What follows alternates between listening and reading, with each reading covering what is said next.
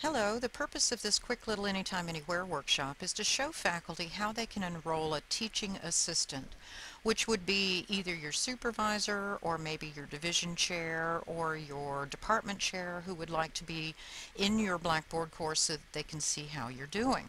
So we're going to go into my little sandbox here, and we're going to go into the control panel so that I can show you how to add somebody as a teaching assistant.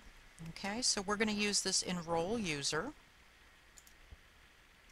and we're going to use the username, and I'm pasting a particular username in here so that I can find them, and I'm enrolling that particular person into my course.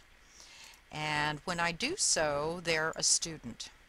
So once you have them in as a student, then you come into List Modify Users, you click the List All tab and the List All button and locate the person that you've just added.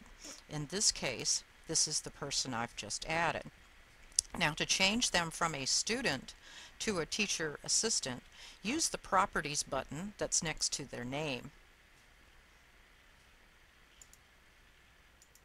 When the property window opens, scroll all the way down to the very bottom and select Teaching Assistant for this particular role for this person, and then click your Submit button and click the OK button.